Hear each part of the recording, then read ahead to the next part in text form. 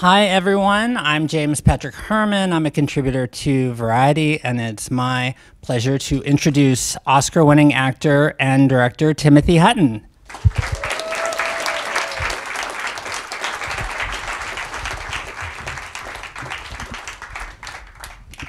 So, your father was an actor, and I'm curious, did that influence your decision to become an actor at all? I loved how you thanked him in your Oscar speech. It was such a beautiful moment.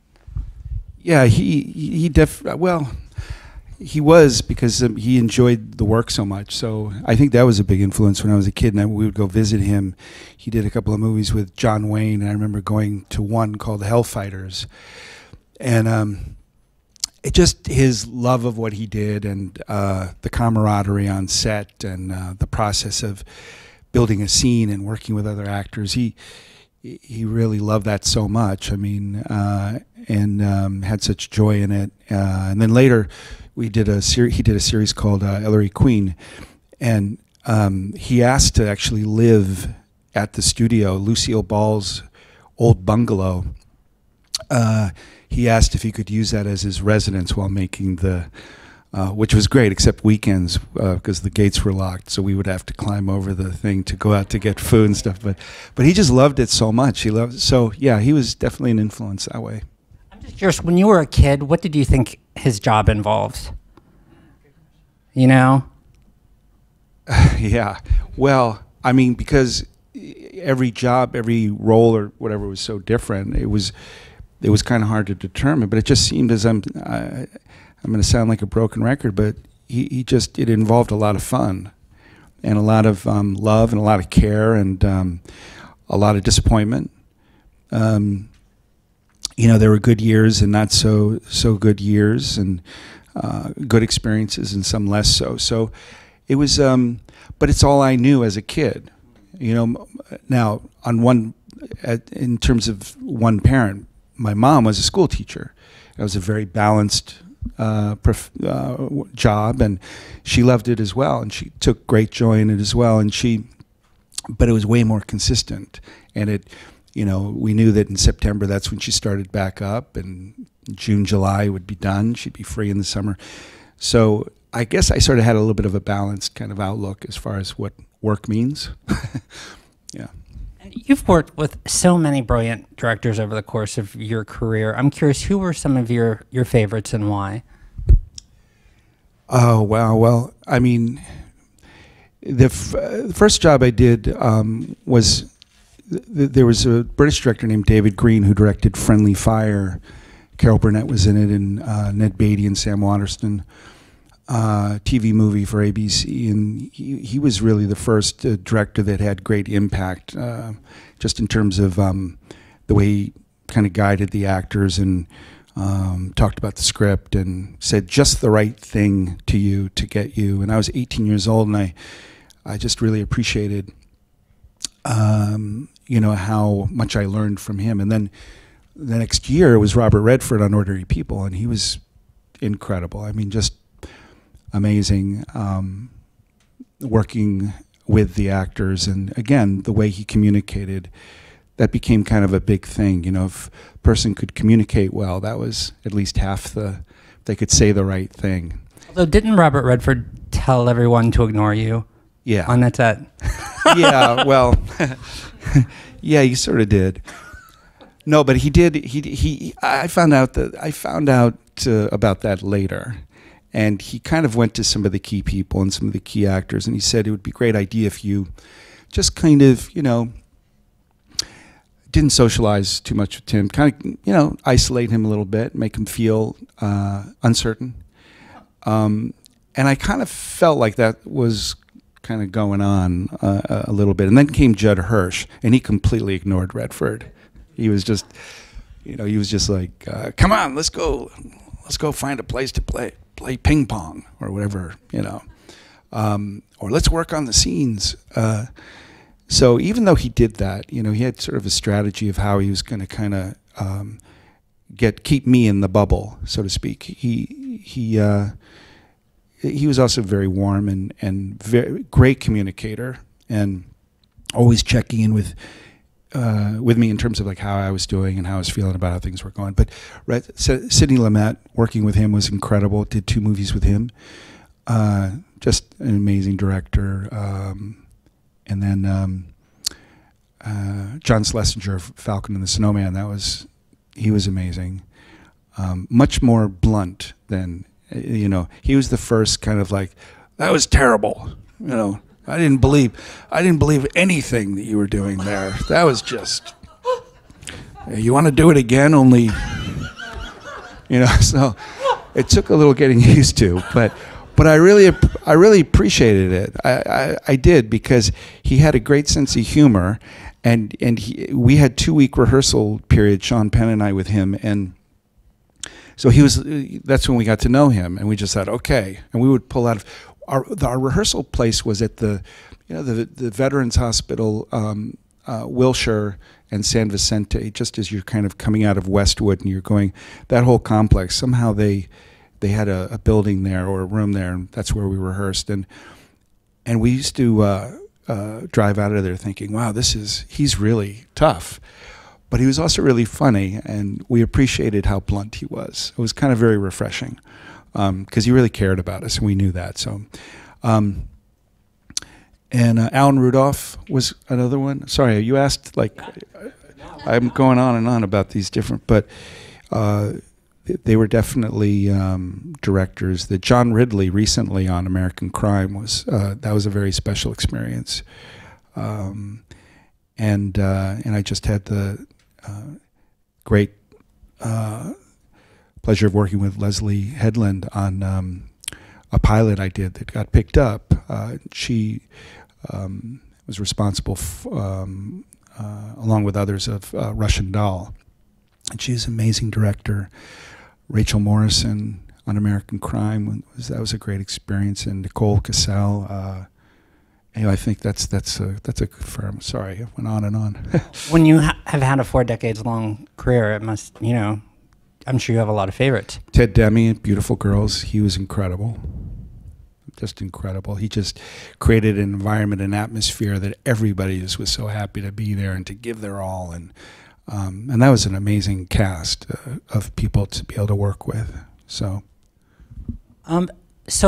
obviously Robert Redford's technique worked because you won the Oscar for Ordinary People. And you're one of the youngest ever Oscar winners. What do you recall from that night, or is it just all a big blur? Yeah, big blur. I mean, it was, it's funny how you remember these little funny little details. Like I remember Mary Tyler Moore and Jack Lemmon were presenting that category. And I remember they opened the envelope, and before Mary Tyler Moore said the name, I was like sitting down there, and she said, and she kind of, she read the thing, and then she kind of looked at me and went,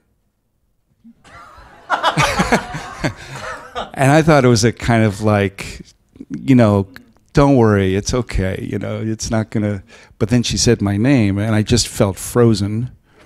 I remember that really well. And then I remember getting up, and then Peter O'Toole was sitting right in front of me, and I remember, and he and my dad were friends. So I remember I sort of awkwardly kind of like clapped, like, went like, on his shoulder, like I don't know what it meant, but I kind of like we did it kind of thing. But he was great. And then the last thing was, Redford was sitting over here, and these things you remember. I went to shake his hand before I went up to the stage, and I tripped. And and Redford just kind of, like, luckily I tripped when our hands were linked, and he just kind of went, and just kind of sent me on my way, That's beautiful. Is there footage of that? Yeah. Can we find that on YouTube? Oh, it's. I think it's in there somewhere. You kind of, and he has this look like, don't fall. So. How did winning that Oscar at such a young age change your career, or change you?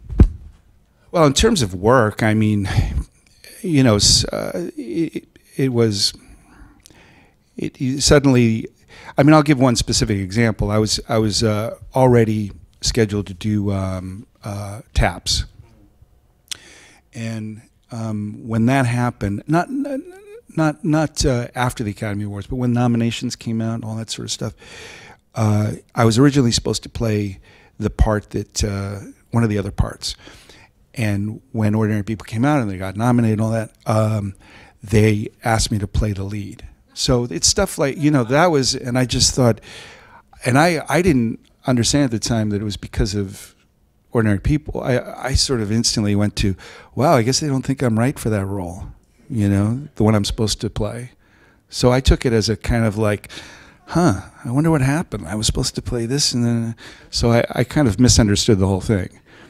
But in terms of like, on a personal level, or even personal and work level, I sort of thought to myself at the time that it was best to just think about the Academy Award and the film getting that kind of attention as something that was very specific to that film.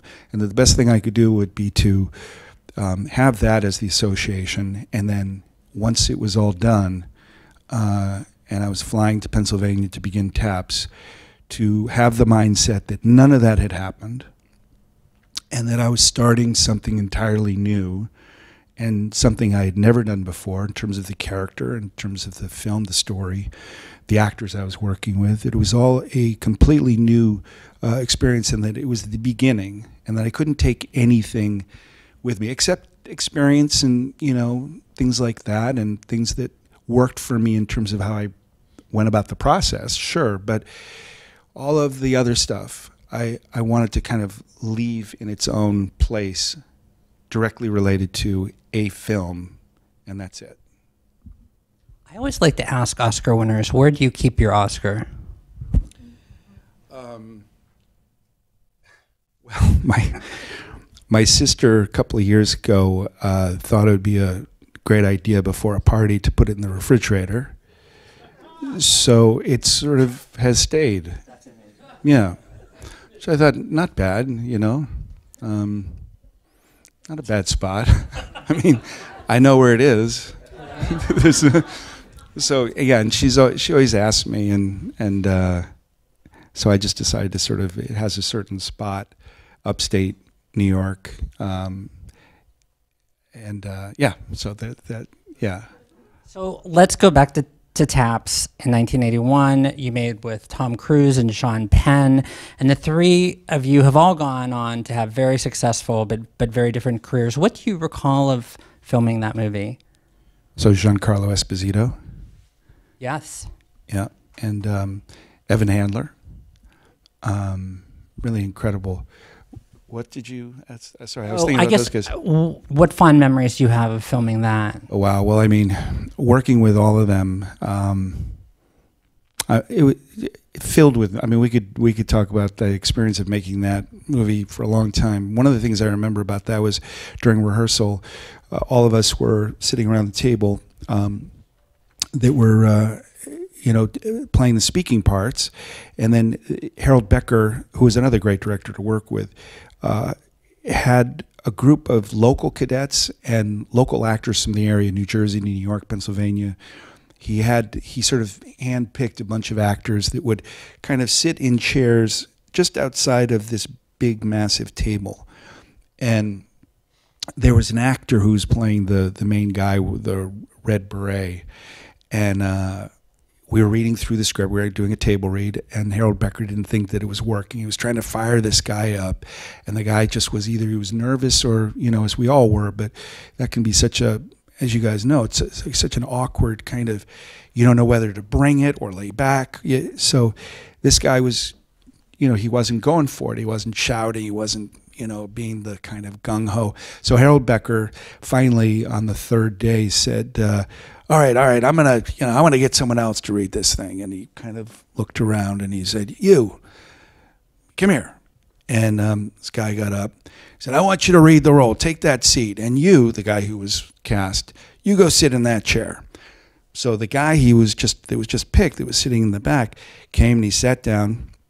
And Harold Becker said, what's your name? And he said, Tom Cruise. Yeah.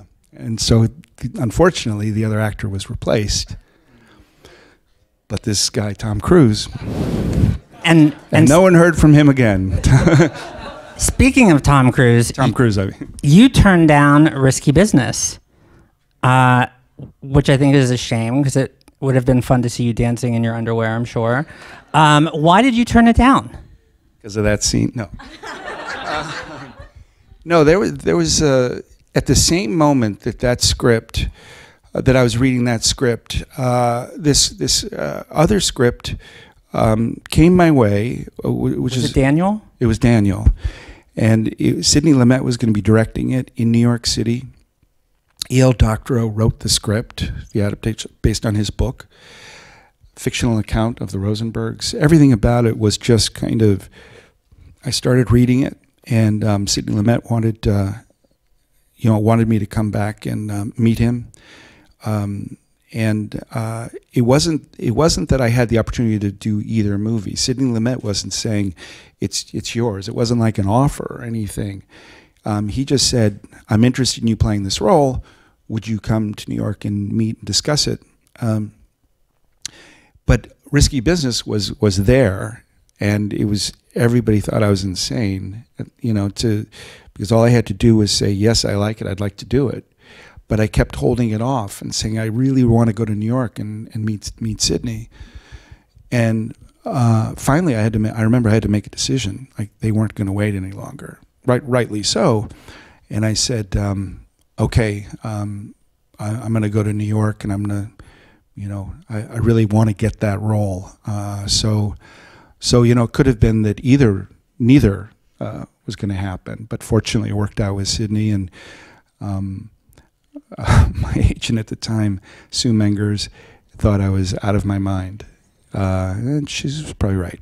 No, but I don't know. So that's how it happened. And I think that, I don't think I was right for that role. It was an amazing movie, and Tom was so incredible in that role. I think I would have tonally just been kind of off somehow. I don't know, maybe I would have found the right thing, but I really felt good about the decision because Daniel was one of the great experiences of my life, making that movie and working with Sidney. But the other side of it is that I couldn't relate to it, really. I appreciated it, like reading the script. That's an amazing script and funny and great story, and you could really see that that's a real movie there, as opposed to like reading Daniel, just so bleak and just relentlessly depressing. And so I went, yeah, I want that one. In 1995, you made a romantic comedy, French Kiss. I'm just curious, why haven't you been attracted to doing more comedies? I don't know. I would love to. I just the opportunity to do absolute comedy, or it just hasn't. I mean, there have been movies that are humorous or romantic comedy, like French Kiss, or funny scenes or circumstances. But as far as it's just the way it's gone. Maybe those things kind of change up as you go through this kind of thing, this work. I hope so. It'd be fun to do something, but I don't know. Do you remember the last time that you actually had to audition for a role? Sure. General's Daughter. No. That's not true. All the Money in the World, Ridley Scott movie, 2 years ago. He was doing this movie about the Getty family. The one that originally had Kevin Spacey in it. That's right. And Christopher Plummer, we redid all the scenes. But I got a message saying Ridley Scott is interested in you playing Getty's right-hand man, his main lawyer, his kind of, pit bull lawyer kind of guy. And I thought, oh, that's great, Ridley Scott, that'd be amazing. And then, the agent said, yeah, you got to go on tape. Wants to, see you do the role. So, so my cousin came over and, suited up, slicked my hair back and tried to figure out some kind of interesting way to go about it. And then I I had a beard and everything at the time, so I shaved that off but left the mustache. And I thought, oh, this will be good for the guy. And anyway, so that was the last time I auditioned. Anyway, the end of that is I got the part, and I was really excited. And I went to Rome to film it. And the first day, meeting the makeup, hair people, and all that, Ridley was on set. I got a message through the makeup person saying Ridley would like you. And by this point, now the mustache had really grown out. And I thought, oh, I attributed my getting the role to the mustache, of course. So I got a message from the main makeup person saying Ridley wants you to lose the mustache. And I was so attached to the mustache. And I, had flown all this way and auditioned, and it just completely threw me off balance. What am I going to do without the mustache? So I went to set, and everyone got really nervous, like, no, Ridley's working. I said, no, I just want to make a case for the mustache. So anyway, I talked to him. He came out of the Video Village tent, and he said, someone had already radioed ahead and said, he's come to talk to you about the mustache. So he knew, and I was kind of like taken aback. He walked out of the thing, and he said, so you want the bloody mustache, huh? I said, yeah, and then I tried to explain why. And he went, all right, you can keep it. So that was fun, yeah. You've also worked extensively as a director, and I'm just curious, do you feel that has made you a better actor? Well, I think, yeah. I don't know about better actor, but certainly a more understanding actor, more kind of understanding of the process and understanding that what a director goes through and how a director, pretty much has considered all the different options in terms of blocking and in terms of the way a scene can go and what the tone of the scene can be and what the values of the scene can be. So that I think that after the first time I directed, I thought it'd be really great if I just kind of understood that a lot of the things that I want to ask about have already been asked and answered, and just keep the ones that are really, really pertinent, and save the director some time and make it brief, and try to have private time with the director, because public discussions on the set, asking about the character or about dialogue, puts a tremendous amount of pressure on the director. And if you can just simply get those questions out of the way over a coffee somewhere, or over the phone, or over email even, I kind of learned that, and I think that that helped me as an actor, sort of. Yeah. How did you end up coming to direct videos, like music videos for the Cars and Don Henley in the 80s? And is it harder to direct musicians than actors? No, not really. They're in their element. You just put a camera on them and tell them to play their song, and they get super into it. If anything, it's kind of like, no, you can just kind of just be. And during that time, videos were a new thing, and they were so excited. Musicians were so excited to make videos that it just was a great environment, a great atmosphere for filming. But it came to be because I lived next door to the manager of the Cars, and he had some people in the neighborhood over to listen to a new album they had coming out.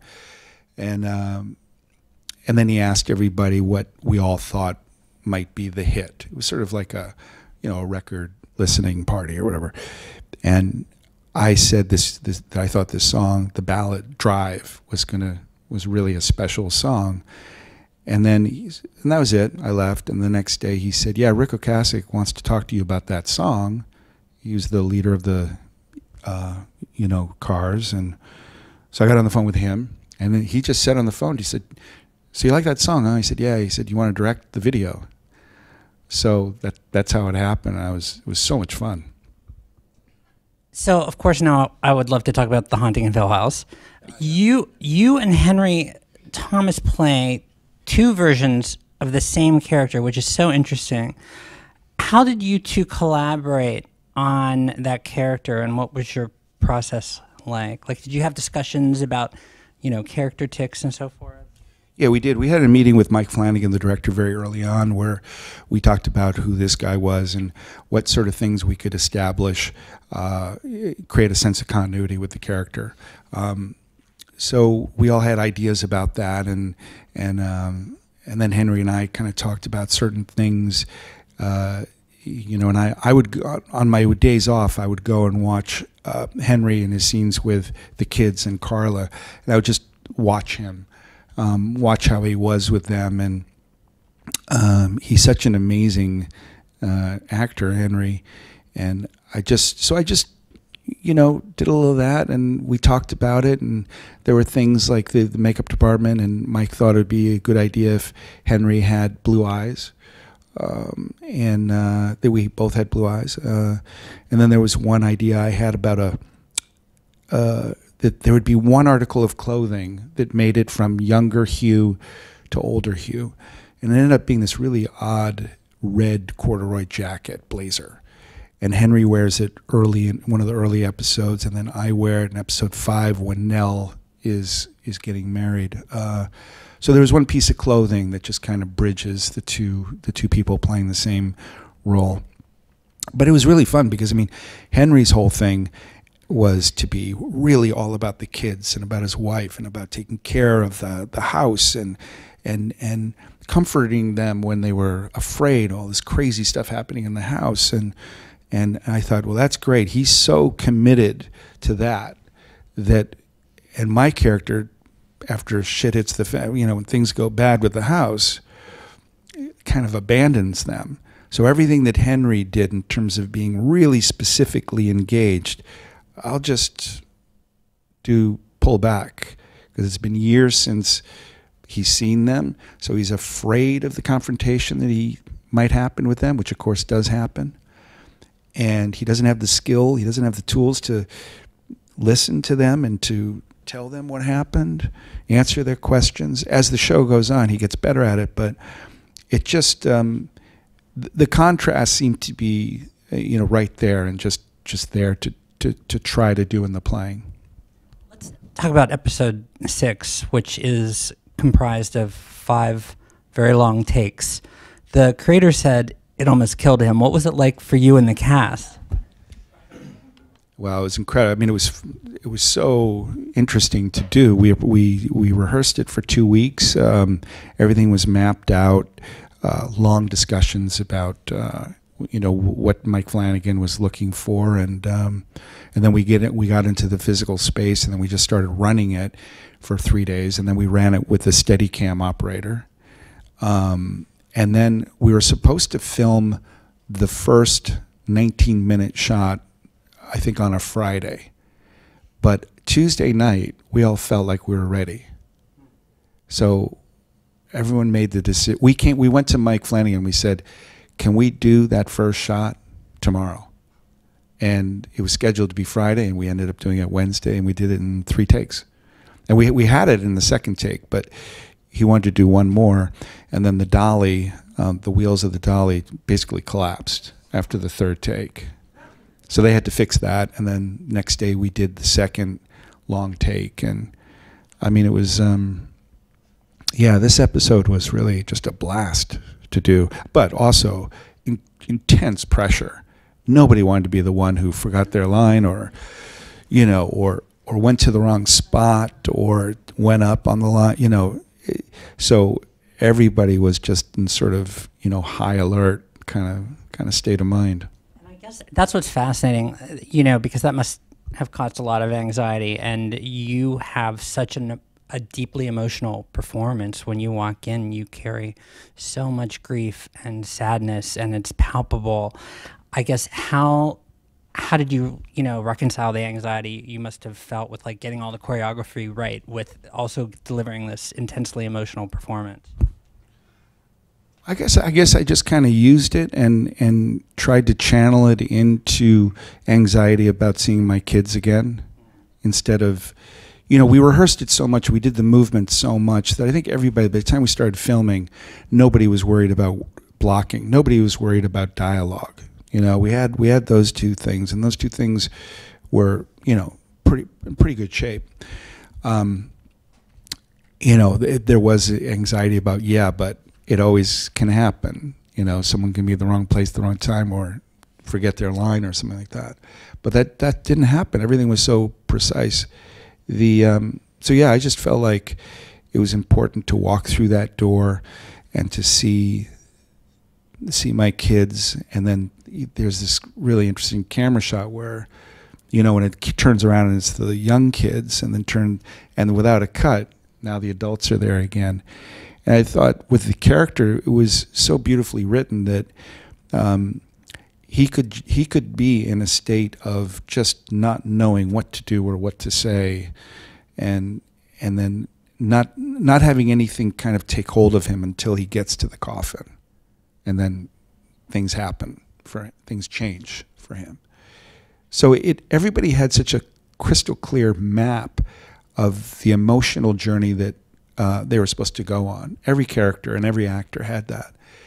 And as long as everyone stayed true to that, which they did, then it was all going to kind of work, everyone felt. This show, more than any other I can think of, plays with time in a way that as a viewer, I felt like I was solving a puzzle as I watched it. What do you think about that storytelling technique as an actor? Oh, I think it's great when you get to see where a person was, where they're going, and then jump back and see the different little things that kind of inform where they are. I mean, it's a great way, and it particularly works well, I think, in this series because the kids are so specific in terms of, what kind of trauma they each have, and it's each one has a different type of trauma, and then you transfer that to them as adults, and then you go back again and you start to learn more about them, and then you go to the adult and say, that's why they're making that choice, and that's why they're this way. So it's a great way to, I think, have the audience feel compelled by the storytelling and the characters, because you become really invested in the entire history of an individual, and in this case, group of siblings and the parents, and so it can be, if done right, it can be very powerful. Why do you think the horror genre is so popular right now, and why do you think this show in particular has resonated with so many people? I don't know why it's so popular right now. I think I don't know. I don't know if it's more popular now than it's ever been. I don't know. But I think when it's done in a way where it's not overtly just a horror story. It's a drama. It's a story about people that are broken and terrible things have happened, and they're trying to find their way back to their lives or back to their relationships, and they're fragmented and disconnected and just complete mess. If it's that kind of thing, interpersonal relationships that are just completely falling apart and people in the state of crisis, and then you add horror to that and paranormal and supernatural elements, it will work because you're really invested in them as people, and you're rooting for them to kind of pull out of it and have the pain within them stop. So that's what I think we all as actors approaching this project felt like. It first and foremost was a family drama, deeply broken people that moved into this house, and the house itself was this character that just brought out all of the fear and the anxiety within each character. This is actually one of 3 TV series that you shot last year, and you were in the movie Beautiful Boy. How did you balance all of those TV series? Well, it just the timing all worked out pretty well. Haunting a Hill House finished in, actually today we wrapped a year ago precisely on this day is when we finished that. And then, I had a little time off, and I started something else, and then I did a pilot with Diane Lane, this interesting thing that's going to come out later called Why, Last Man Standing. And then, but that, I had time off, so I was able, it all just worked out. My last question for you. You've been working nonstop in Hollywood now for 4 decades. What advice do you have for our audience in terms of sustaining such a long and fulfilling career in Hollywood? To really stay with the idea of why you fell in love with it in the first place, and to I don't know. I mean, there's something about really understanding what attracts you to anything, and why people feel compelled to be storytellers through acting. And it's an amazing thing. It's an exciting thing to do. And it doesn't matter where it's done, how it's done. If you get something out of it, it can be an incredible experience continuously for a long period of time. It's a very special thing, I think, to have those feelings and that desire to do it. And if we all kind of remember that and are inspired to do it and up for doing it and know what comes along with it, then it can really give a lot back. And then we had some great questions from the audience. The first one is, did you feel extra pressure taking on the role of a well-known character from a popular book by Shirley Jackson? Not really. I mean, I think some, fiction is fiction. I've done some things where people have a very strong idea of the person, and the person actually existed and everything. When it comes to a book, this was a very, very known book, and the characters are very known. But I think that my reaction to, or anyone's reaction to, reading Hugh Crane and knowing who this guy was would be fairly consistent across the board. So it wasn't like I was going to suddenly, have him walk around playing the accordion and do all his lines of dialogue in song. That would be like, wait, in the book, I don't remember the accordion so as long as it was, and the material is so specific that you just kind of honor it. And if you honor it, I think that and that you're honoring it, then the pressure goes away. Another question, what would 10-year-old Timmy feel about this role? Did you have any fears at that age? I know I'm not 10, but I've had really scary nightmares about the bent neck lady. 10-year-old, I would, my mom thought it was a good idea when I was 8 years old to take me to a ghost hunting kind of program that this famous couple in Connecticut, they would go around and they would try to get ghosts out of people's houses, and they would film video of it and then recordings, and so she was really fascinated by that stuff, and so she brought me to one of those things, so I was 8 then. So by the time I was 10, I had already experienced a couple of those things, because she would follow these people, this couple, and they would talk about getting rid of ghosts and all of that stuff. And there was one time, the first time, the woman was up on stage, and she was it felt like she was staring at me or looking at me too much. And I remember just trying to kind of find a way to kind of not have that happen anymore. And then when it was over, when that particular event was over, she made a beeline down from the stage, and she came over to my mom, and she started talking to my mom, and then went away. And then in the car ride home, my mom said, that lady wants to know if you want to go with them on into a house and see if you can find ghosts. And I didn't say anything. And then she said, well, think about it, And I think like next day or something, I said, yeah, I think I'd like to do that. I mean, I don't remember. I remember going to the thing, but I don't remember the car ride home, and I don't remember saying, yeah, I'd like to do it. My mom says that I said, I'd like to do that. So I went, and and this part I remember too, they brought me into a house, and they said, can you just walk through the house and tell us if any rooms feel cold or weird to you, strange to you? so I did that, and then they like brought me to get ice cream or something, and I thought it was really fun. And then my mom asked me what happened, and she was mortified. I don't know what she thought would happen, but when I told her I was brought around different rooms, she said, like, they sent you down to the basement by yourself? I said, yeah. And she just thought, I think she then realized that this is a really bad idea. So that didn't happen anymore. So anyway, the 10-year-old would be like, yeah, whatever. Sure.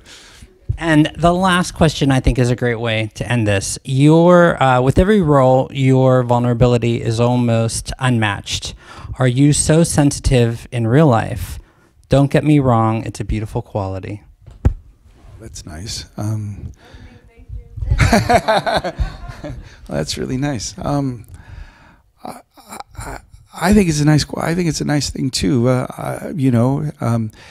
If vulnerability means being open to receiving what's happening in the world, and being aware of what other people are experiencing, and being aware of what you're experiencing, and not trying to push it away, and being allowing yourself to be affected by things, then yeah, I guess I am. But sometimes I'm not. I think everybody kind of goes through times when you can't be. You have to have a thick skin about things. You can't walk around in this world being vulnerable to everything. It's boy, especially now. And especially in Hollywood. Yeah. Thank you again for your time and for sharing your experiences. It's been such a pleasure.